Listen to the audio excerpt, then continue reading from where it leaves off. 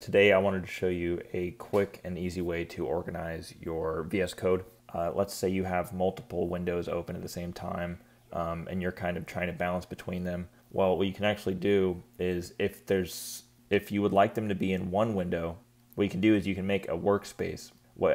As you can see right now, I'm in this, it says untitled workspace up here, and I've only got one folder over here on the left. But what I can do is I can go over here to File, and you can go to Add Folder to Workspace, and I'm going to add first my backend folder for this Chrome extension, and I'm going to add another folder for the website.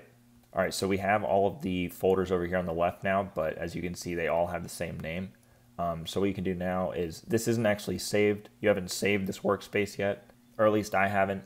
So what you can do is just go over here to File, Save Workspace As, and I have a folder for this workspaces. I just save it as the name of the initial file folder. That's the default. So now we are actually in a workspace.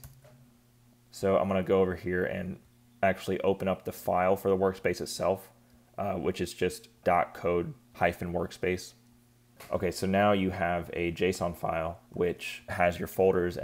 There's a bunch of configuration you can do here, but right now what I'm going to do is you can actually add a name property here. So here I'm going to do pop-up client backend, and the last one is website. Now if I save it, these will all change. So now you have a one-stop shop to do your whole project. So that's about it for this one. If you like the video, subscribe. If you'd like to see anything else, let me know in the comments. But other than that, peace.